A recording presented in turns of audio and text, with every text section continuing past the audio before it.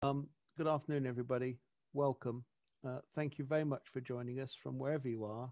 I know that some of you are very far away, including the middle of the Pacific Ocean and indeed the southern tip of Africa. Welcome, all of you. And as you've no doubt read, we weren't planning on having this afternoon, but we've had to do this because of the situation with the coronavirus. So it is with great pleasure that I'd like to introduce our president, Mr. Richard Stock, who's going to talk to us this afternoon about the Boer invasion of Natal and the siege of Ladysmith. Over to you, Richard.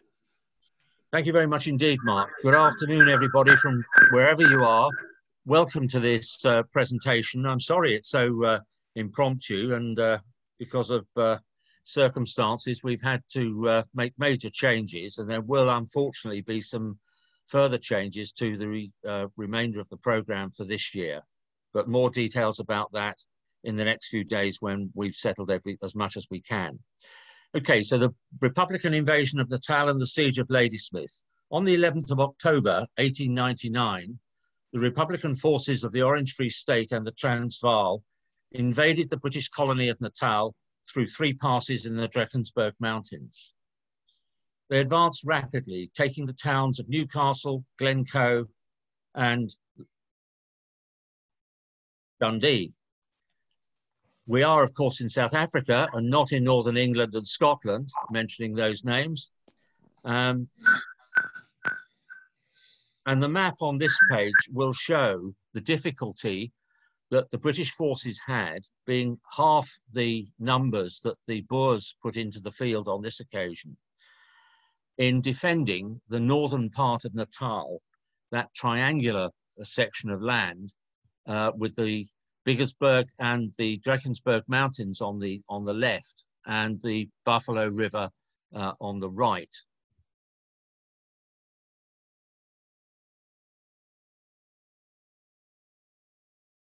Christmas came early for the Boer forces because they captured the Dundee post office intact. So they got stamps, postal stationery, date stamps, everything that they could need to run a post office. And this particular item I'm showing now is an item of mail in the Dundee post office, which was captured by the Boer forces. It's franked with a penny Natal adhesive. It's addressed to Upper Norwood in outer London, and it was censored by the Boer forces before it was forwarded. The Boers also introduced a series of hand stamps, and a little bit more about that in a few moments. But there was one particular incident early on in the period running up to Christmas, in which at Chieveley, an armoured train was attacked by the Boer forces, and Sergeant Parry, as I've noted here, distinguished himself by rescuing an officer from the train. And Winston Churchill, who was aboard that train, was taken prisoner, and with Captain Haldane were both imprisoned in a prison in Pretoria. They both escaped, and Churchill managed to get to the Portuguese border and then returned home by a very circuitous route. The letter here, because of its contents, puts it in a category on its own. The cover on its own probably would be ignored by most postal history collectors. But looking inside, Sergeant Parry is writing to his mother about being called in April 1900 to give evidence about the armoured train disaster. And Captain Haldane, who was in charge of it, was now being court-martialed because he was responsible for being in charge of the train at the time that it was attacked by the Boer forces. The Boers had a particularly neat way of dealing with armoured trains, as one of their leaders, Christian de Wet, informed all his subordinate officers that the way to handle it is to blow up a section of track in front of the train and another section behind the train and then attack it. British officers who were in charge of cavalry patrols felt that armoured trains were something akin to a death trap, because they were used to sending out mounted patrols who they felt did a much better job in getting the information about the location of Boer forces than by sending an armoured train, which was particularly vulnerable, along a railway track. I mentioned a moment ago about provisional hand stamps that the Boers used. One at Colenso, which is near Ladysmith. That particular straight line hand stamp was in use between 13th of January and the 6th of February of 1900.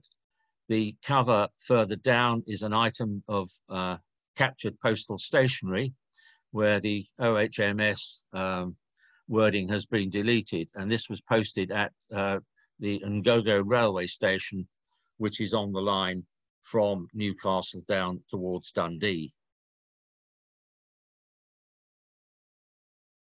This cover's a little more interesting because it's been redirected. The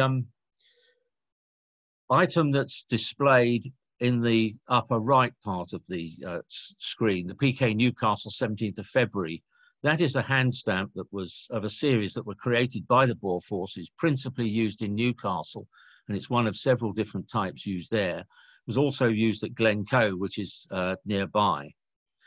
And those of us, I think, who were at school in the 1950s will remember a contrivance called a John Bull printing outfit. It was made up of loose type into a wooden holder, and you used it to create symbols and lettering in whatever way you wanted to. And I think the PK Newcastle hand stamp is reminiscent of that, because that was indeed made up from movable type and put into a wooden holder. This particular cover is endorsed Velddienst in field service, was sent from Pretoria to Newcastle and then redirected to Moddersprout. I called it Moddersprout, but I was corrected. It's Sprout, but not as in Brussels.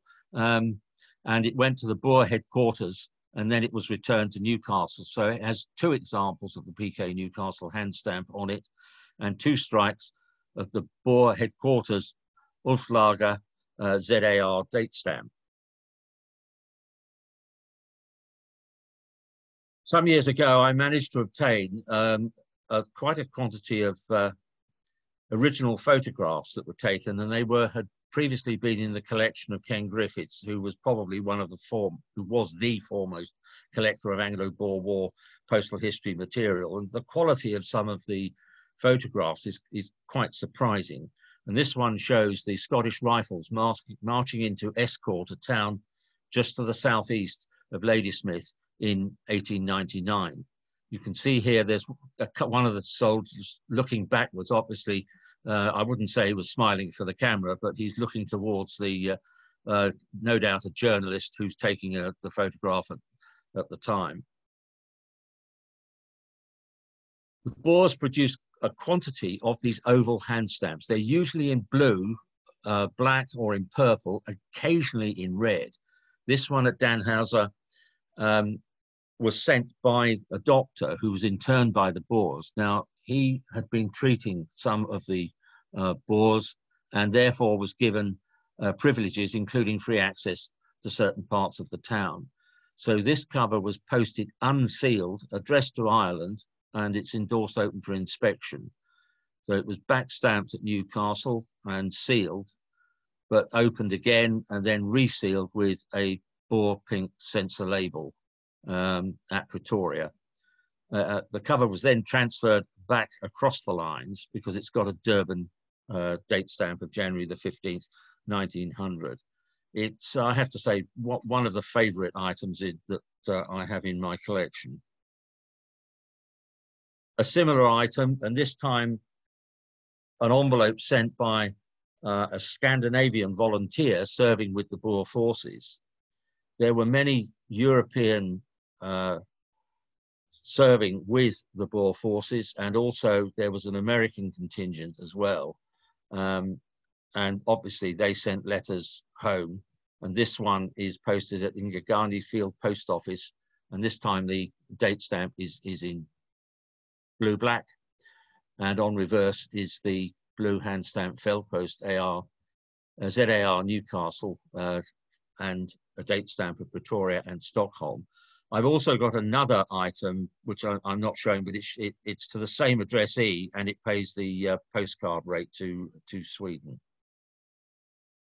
Two more items of a similar nature, one posted at Keir Station, another one at Hattingsprout, and both of those field post offices handled the mail for the Boer Forces.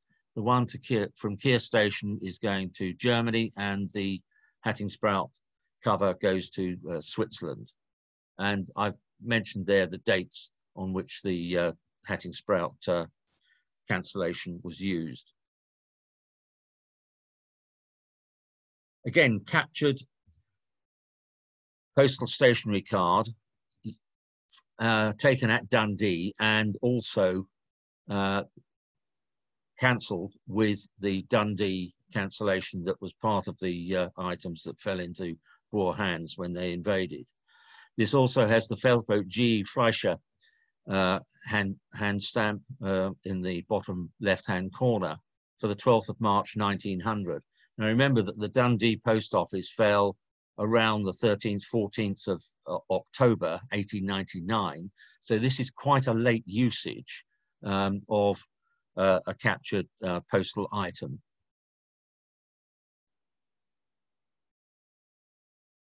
Moving then on to the siege of Ladysmith itself, I think the diagram on the right does give an indication of the location of Ladysmith in relation to the point at the top near Charlestown, where the Boer forces invaded, came down via Laing's Neck, past Majuba. This was General Joubert, towards Newcastle. They tended, I think, in this instance, to follow the railway line. And then the other detachments came in from Bertha's Pass and Van Reenen's Pass. This was the Free Staters, and they came via Newcastle, Danhauser, Hattingsprout, Glencoe, Dundee, on the route down towards Ladysmith. Now, Talana Hill is marked here just outside Dundee. There was a major engagement of the British and Boer forces at Talana. The British were outnumbered. General Penn Simons, who had been engaged in the Zulu War in 1879, he was mortally wounded, and his deputy, Colonel Ewell, who was then became a brigadier, he retreated towards Ladysmith. So the Boers put into the field something like 26,000 men against the 12,500 that the British were able to field. And so it was inevitable that the British force fell back towards Ladysmith. So another engagement was at Elandslaagte, and then the British troops retreated further into Ladysmith. The siege was not one of the medieval type of sieges where one force disappeared into the castle, pulled up the drawbridge, and withstood repeated attacks. The perimeter to which the Boers gave siege was something like 4-5 miles long, and the postmaster in Ladysmith set up a separate postal service within the perimeter so that mail could be posted at one part and delivered to across the other side of the perimeter to another section of the town. The cartoon at the top indicates how everybody ran for cover when the first shell landed, because the Boers occupied the hills surrounding Ladysmith, and using their long tom howitzers repeatedly fired shells into the town itself. Mail can really be divided into three or four sections. Firstly, mail sent from Ladysmith before the siege, mail detained in Ladysmith during the siege, and then mail sent after the siege. In addition to that, there are a number of what are called siege runner covers, and we'll come to those in a moment, plus the postcards and printed cards, especially for Ladysmith siege, that were set up by the postal authorities. So beginning at the beginning. This one's dated October the 13th, and it was written on the, well, the date's written the 13th, but crossed out and put 14th, but a note's been added that letters still go to Ladysmith. And this particular item is one of the last ones that that went out. I mentioned about the Boers shelling the town. It was really rather vulnerable, and this photograph, again from the Ken Griffiths collection, shows the shell damage that was done to the town hall. Item then of mail trapped in Ladysmith by the siege. This cover to Durban from the United Kingdom was franked with a penny lilac and cancelled on the 15th of October. Now, it was redirected to Ladysmith and arrived on the last mail before the town was cut off by the Boer Forces. And it remained in the town throughout the siege and was then sent to Melmoth on the, and arrived on the 6th of March after the siege had been lifted. This is an item that I must show to people I know in the Great Britain Philatelic Society, because it's quite a good usage of a penny lilac. I mentioned a few moments ago a siege runner cover. This is one such item. Some mail was smuggled out of Ladysmith by runners and posted at Escort, and a lot of the items that are available went to Pietermaritzburg. I wasn't sure whether this was a siege runner cover, because it's the only date stamp on it is Pietermaritzburg, 9th of February 1900, which is during the siege, and there's nothing to indicate that it was smuggled out, other than the note that was put on it by someone that it was posted at Escort under cover to the postmaster of Pietermaritzburg on the 9th of February. So I did an internet search and came up with a dissertation that somebody was writing about Trooper Hart's service, not only in the Boer War, but more particularly in the Bambata Rebellion in 1906-1907 in Zululand. And in it, illustrated was a cover written by him at that time in 1906 and posted. It's written in the envelope's written in the same handwriting, and it's the same address to Mrs. Hart, who was Trooper Hart's mother. And I thought, well, that's good enough for me. But I've also obtained since then 2 covers in the same handwriting, both date stamped Ladysmith, and both of them, one of them is dated the 29th of February, and the other one is the 6th of March, 1900. So immediately after the siege was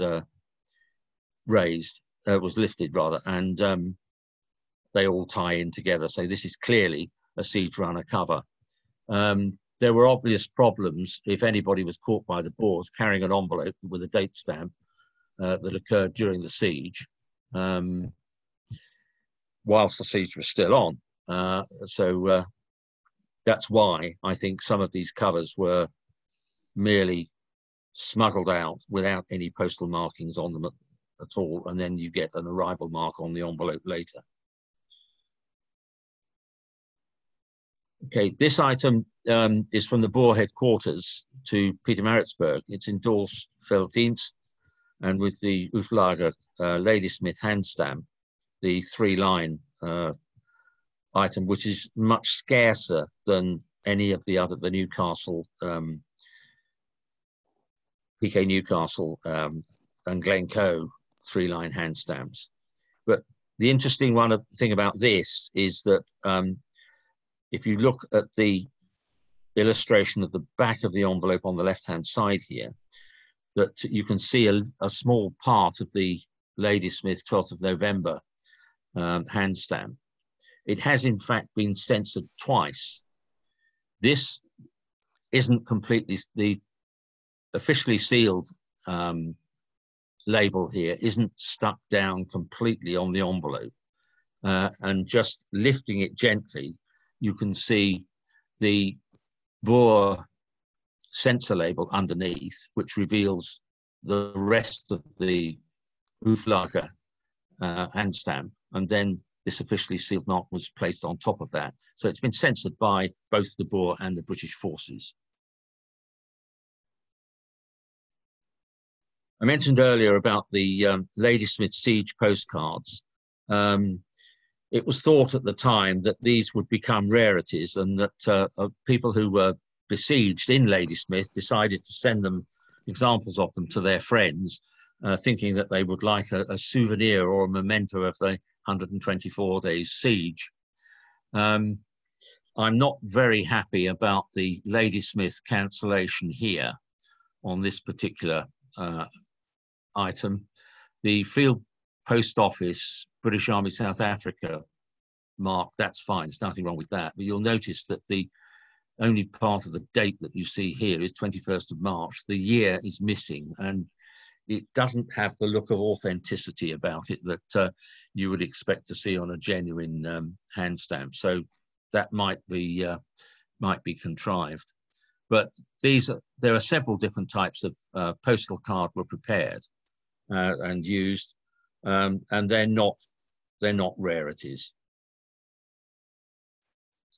Okay, continuing with the siege of Ladysmith, you see that people got used to shells being fired into the town, and this cartoon represents the last shell, people having tea, sitting down, and generally being more relaxed about the whole thing to do with the siege. They're expecting to be relieved, and the message on the reverse here indicates that about Buller will be in soon. That's Sir Redvers Buller. He had a number of not defeats, but difficulties and reverses, as they were called at the time. So he was nicknamed by certain people, and journalists in particular, not Sir Redvers Buller, but he was known as Sir Reverse Buller. This is a halfpenny Natal postal stationery card with the Ladysmith siege post office type of cancellation, but there were several mistakes on some of these. The way the type wasn't put into the wooden holder correctly. So you've got the inverted H in 24th on this one. And I do have another one where siege is incorrectly spelt S-E-I-G-E. Britain wasn't popular on the continent as far as the Boer War was concerned. And a lot of pro-Boer humorous cards were prepared by various continental countries. This one in Paris, Le Déblai Boer, and Kruger is depicted making a clean sweep of the British forces, and with Mafeking, Kimberley and Ladysmith caged. This is a cover that is particularly tragic as far as Major Bowen is concerned. He was killed in action on Wagon Hill on the 6th of January 1900, but he wrote a 20-page letter which was sent to his wife on the 2nd of January 1900 and delivered after the siege. And he wrote this letter on 9 occasions between the 5th of November and the 26th of December, with a further very short message added in ink on the 31st of December that he was all right. And those were the last words that he wrote to his wife, it being the last day of the last century but one. But in it, he had various references to having to drink the water of the Klip River, which was very muddy and unpleasant, and you wouldn't let your dog drink it at home. He was fed up with the number of shells that were falling in the town. And he said that when he came home, he wants to sleep in his clothes on the path in the garden in a blanket. And if it's not raining, he wants someone to come and pour a watering pot over him every now and then, and the gardener to come out and shoot every hour or so in the night. So even though soldiers were besieged in Ladysmith, they did retain a certain sense of humour. And his gravestone is still on Wagon Hill. Well, it was 5 or 6 years ago. in South Africa. Okay, couple more items of Boer Forces mail. The Hoofdlager cancellation on the one at the top right. That was posted in January 1900, and it arrived in February of the same year. And then the Moddersprout two-line hand stamp is much scarcer. Most of it was in use between the 11th and the 14th of February, with most of the actual usages taking place on the 14th of February. And alongside is the Hoofdlager ZAR cancellation for the same date. I think some of these do have the whiff of contrivance about them, but show me any truly commercial items. One can argue that, well, if that's all there is, they were commercial items because they were sent through the postal system. Being besieged in Ladysmith, they ran short of certain provisions, and there are auction lists still in existence of items that were sold at auction, and the prices are quite surprising for certain things. But one of the things they did run short of course, was meat. So they had plenty of horses around, and they had to resort to eating horse meat or horse flesh. And a lot of the soldiers didn't like it, because I think even in those days, and we had a repeat of this a few years ago when we saw certain supermarkets were selling burgers which contained horse meat, and there was a fuss about this. There were also some jokes that went around at the time, one of which I think was that Tesco's were thinking of selling a vegetarian version, which was known as a unicorn burger. Also there would be a special deal for motorists where they went to a supermarket complex, which had a fuel station adjacent to the supermarket itself, and that if you refueled your car and you bought burgers with horse meat in, then there would be a special discount for you. And this special offer was known as only fuels and horses. So it emphasizes the fact that for many, many years, the British public don't like doses of Dobbin in there with their meat. So here, this particular soldier who's writing to a major in the Grenadier Guards, we had a rough time of it, 7 ounces of mealie meal per man per day and shells for dessert. And then the Siege Valentine card that was produced at the time in commemoration of the horseflesh diet called Chevril, Siege of Ladysmith, that depicted, and I like the cat here looking askance at the little bag of Chevril being carried by one of the soldiers, one of the mounted soldiers there. Well, it's a whole caricature, isn't it? And finally, life was awful up there. Small pieces of horse flesh, the whole lot being pig's food, but I've learned to eat it and enjoy it. Well, surprise, surprise. Okay, moving on then. How was the Siege of Ladysmith finally relieved? Well, reinforcements arrived, and Buller eventually managed to find weaknesses in the Boer defences, and round the left flank of the Boer line at Hussar Hill and Monte Cristo, he managed to break through and cross the Tukela River to relieve the town of Ladysmith. And this is, although it's a modern map, it shows quite easily and clearly how the Boer lines were penetrated and Ladysmith was finally relieved. Another one of Ken Griffith's photographs in relief of Ladysmith, a contemporary photograph which shows very dramatically and clearly the relief column entering part of Ladysmith.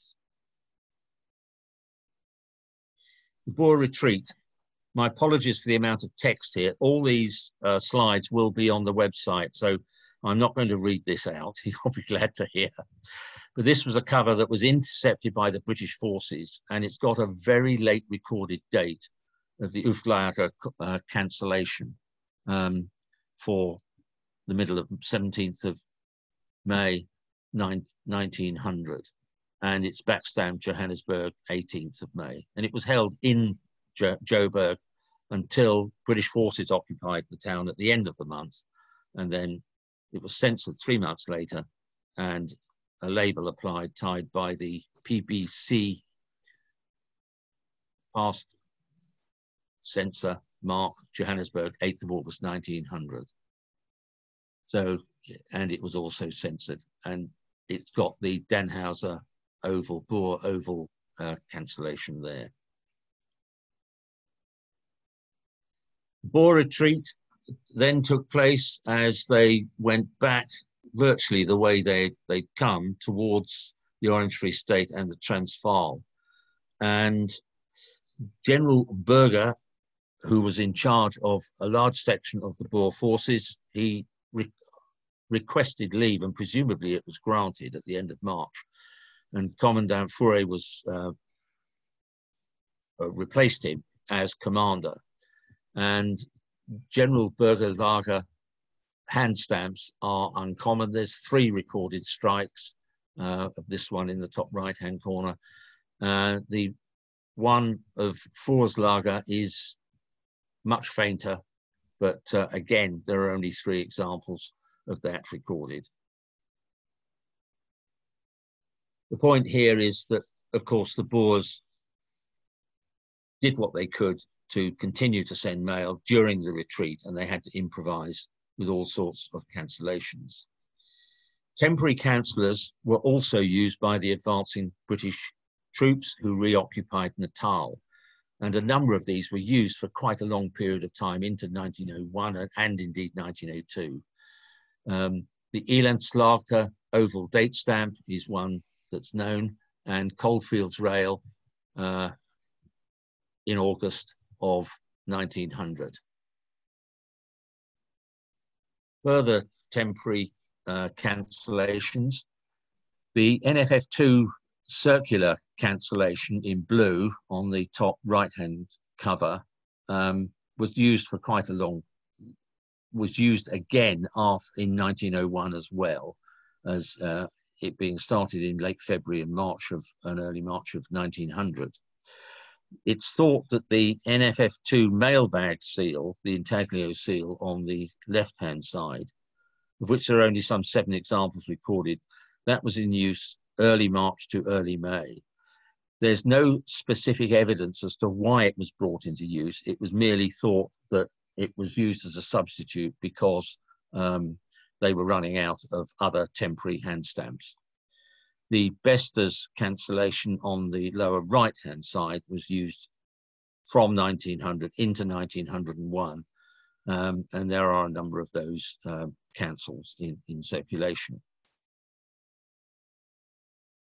Move on to a slightly different subject, recovered mail. When the Boers took over a town from the British, frequently the stores were looted and they took what they could, leaving everything else behind that they didn't want.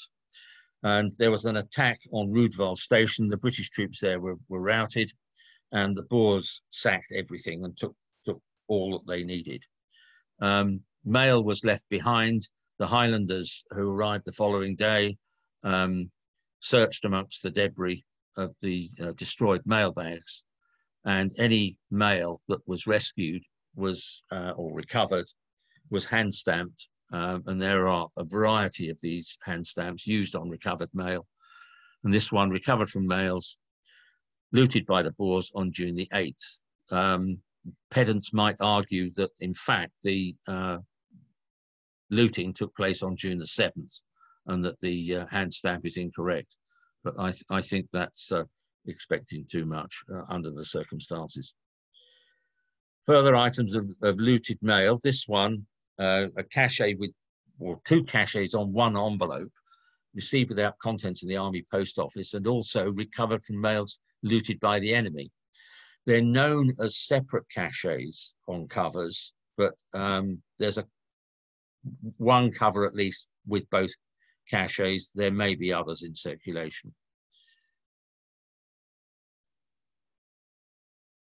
This one I particularly like, that in September of 1900, when Lord Methuen was responsible for clearing the Western Transvaal, some of the farmsteads that they went to, where they were found, mail was found there. Most of it was collected up, and in the Rustenburg area, and all the mail received the cachet found in Rustenburg by British forces. And it's got also resealing labels on it. Two of them have original dated cancellations, and also these two resealing labels.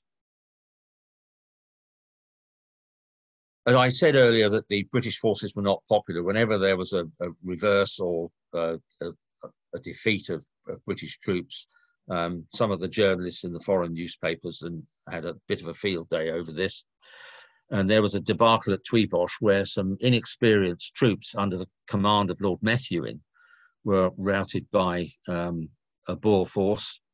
Lord Methuen was not the best general, and he was the only general to be captured by the Boers because he was shot in the knee at Tweebosch.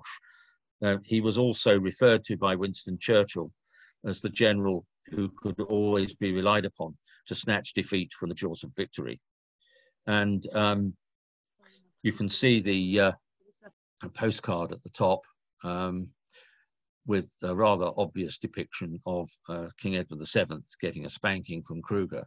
And there's Gladstone on the right and Chamberlain on the left, looking on, somewhat perturbed. And then a picture below of the rout of the troops at Tweebosch on the 7th of March, 1902. And just to complete the picture, there's a cover there from Lord Methuen, earlier cover, 1901, addressed to his wife, Lady Methuen, in England. Moving on then to something a little bit lighter in subject. An advertising envelope was produced to publicise Dr. Williams' Pink Pills for Pale People, positively cure rheumatism, and it's a blood builder and nerve tonic. And the stamp on the right-hand side with the Army Post Office South Africa cancellation conceals the full list of all the complaints that this substance was supposed to cure. And I've listed those below there, but the only thing that you can see on the envelope itself, it says, and all diseases peculiar to women. I don't think I'll make any further comment at all about that. This was an envelope, of course, sent by a soldier in the Imperial Yeomanry. Other illustrated envelopes. A lot of troops were engaged on patrol duty and stationed in blockhouses, which were across the veldt and designed to monitor the movement of Boer forces and alert British forces to deal with them as appropriate. They were bored and obviously needed to occupy their time. And those with an artistic leaning produced illustrated envelopes, and some of these were produced also in the UK. This one, News from the Seat of War, with Lord Roberts, who was in charge of the British forces applying pressure to Paul Kruger. President Steen escaping in his shirt. President Steen's location in a house was discovered by the British forces, and as the British went in through the front door, Steen escaped through the back door, and there's this cartoon of him escaping in his shirt on horseback. There's a number of these addressed to the same person with different comical drawings on them. And finally, the last one, this is a particular favourite of mine. I mentioned earlier about Christian de Wet and his recommendation as to how to deal with armoured trains, and the two goblins sitting under the toadstool, keep out of de Wet. I remember showing this to my great friend Norton Collier many years ago, and he collected had numerous collections, and several of which were of a thematic variety, and one of them was fungi on stamps, and he asked me if I would sell him this particular cover, and I had to politely decline his invitation. So, ladies and gentlemen, thank you very much indeed for attending this presentation. I'm sorry I didn't have everything in at Abchurch Lane, but the great advantage is that members from overseas have been able to see it, a cut down version as a PowerPoint presentation. And I have to say that circumstances are such that we will be continuing these virtual presentations via Zoom once I've had an opportunity to revise parts of the programme which have been affected by the latest government regulations and advice as far as the current circumstances that we find ourselves in are likely to continue. Thank you very much for your attention this afternoon. Mark, I'll hand back to you now. Yes, thank you very much, Richard. And thank you very much indeed for a very interesting presentation. I'd like to move to questions because although I didn't mention it at the beginning, everybody, if you'd like to raise any questions, please do use the chat facility. With 103 of us on here, there's no way that I could be expected to look at all of you and see that you want to raise a question. So please be so kind as to put your question in the chat box. The chat box can be reached by putting your mouse over the Zoom window where you can currently see a picture of Richard, and the word chat is below him. And when you click on that, you can then type your question in as a question in text. And the good news is, Richard, that we've had some questions coming in already. And the other good news is that some of our very learned colleagues have already answered them. But I will just quickly go through them so we can all get the benefit of the questions and answers. Okay. So Richard, we'll start with the easy ones, particularly ones that have already been answered.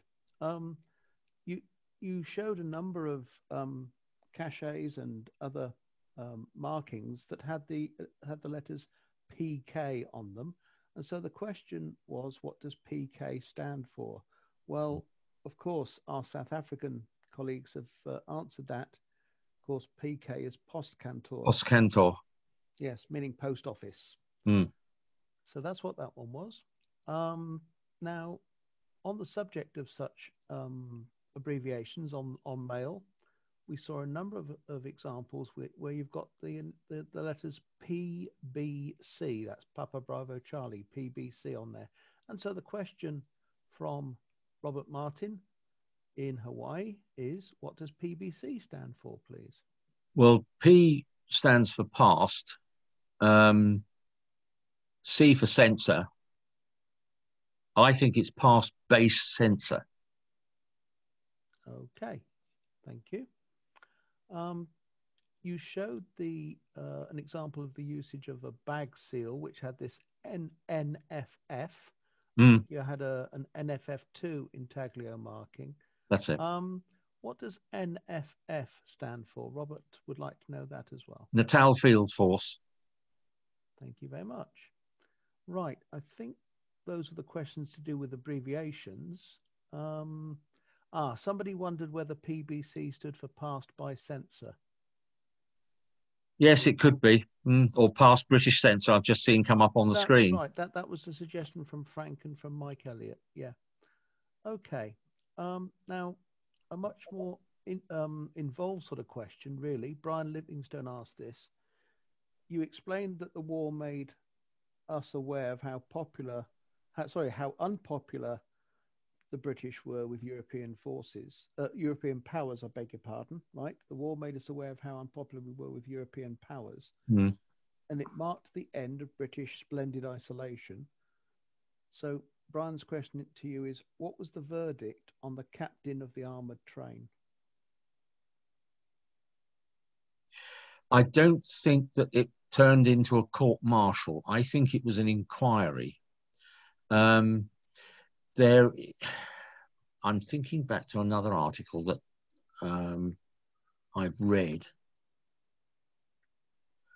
that there was some misleading information given to him as to how he should conduct the operation that he was engaged in reconnoitring that part of the railway line by train, or that area through which the line passed, by another more senior officer. At the moment, I cannot remember exactly what the outcome of the inquiry was. Okay, but I feel confident that, I'll make a note of that and yeah, and look that one up.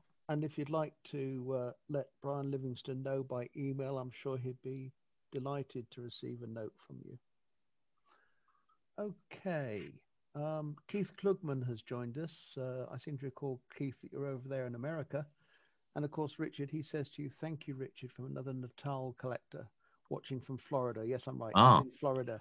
And he also, Keith, you're not alone in saying, of course, great to get access to these talks. So yes, it's wonderful that you're able to join us there from Florida. Paul Vinance suggests that PBC is passed by censor. Hugh Amor down in South Africa, down in Cape Town, he says it's press base censor, he thinks. So we got a few ideas about what PBC stood for. Yes, I'm not certain, because I know that in other environments there were censor marks that were base censor, and they're written like that, not just the initials. Yeah. So I think it needs a bit of research, actually. Yes. Okay, well, that seems to be the last question that I'm seeing, unless someone throws in a few more at the moment. Joan Harmer has joined us from America, and she says, thank you, Richard, it's wonderful. So thank you for that. I think, Richard, to be honest, that seemed to be the last question that we've covered off there. So I would like, on behalf of everybody, to say thank you very much. It's, as we know, it was a bit last minute, this change of plan, but I think it's come together reasonably well. Very interesting talk. I learned very much. What I'd like to remind our friends about is what you said earlier, which is that actually your talk it's actually being recorded now, and this will go up onto the website once I've uploaded it to YouTube. You've also made available to us a handout, which is very interesting, very detailed. That is already on the website on the next London meetings page. If you go to there and log in, as you know, members have access to more information than non-members. You'll find that there's links there to Richard's handout document, and he's also provided us with a 6-page article about the armored trains and the mail that was carried in that, which goes back to that question from Brian Livingston as well. So thank you, Richard, for having put all of that together for us. It's been very interesting, and as we often do with in fact, as we try always to do with our presenters, we like to send them a document showing our appreciation, and we have one prepared for you, which I hope everybody can see. So there we are. That's presented by yourself to you. Well, it's got your signature at the bottom, and your Yes, I know. But Mark, yes. Would you hand over to Frank Walton, please? I will indeed. Yes, I will stop sharing that, and I'll hand over to Frank, of course. Can someone unmute Frank? Or Frank, would you like to unmute yourself? Yes, thank you, Mark. Over to you, Frank. Thank you. I must confess, Mark, you've actually pinched about 90% of my comments, but thank you anyway. Oh, well, sorry, but on you go, please. I was minded just to reflect on the name dropping of Mr. Churchill, which I think got in twice. But the one that resonated today, Richard, was you were quoting Churchill regarding Methuen, where you said that he snatched defeat from the jaws of victory. I have to say, today you've done the exact opposite. You've certainly triumphed today, Richard, and given the least 24 hours notice you have for putting this show on, I think it's been an absolute magnificent triumph. So thank you very much indeed. I was particularly taken with the great variety you've put into the PowerPoint with the cartoons and the maps, etc., etc. It's a great lesson to everybody following you how to do such an event. So as ever, your comments were snappy, the postal issue was wonderful, the storytelling was great. So thank you very much indeed from everybody who's had the privilege of joining you today. So well done, thank you. Thank you, Frank, for your very kind words. Thank you, Frank. Right. Well, Mr. President, shall we say that this is the end of the more formal part of this? And yes, in which case I will stop recording. And we can then have an informal session. So I'm going to stop recording. Here I go.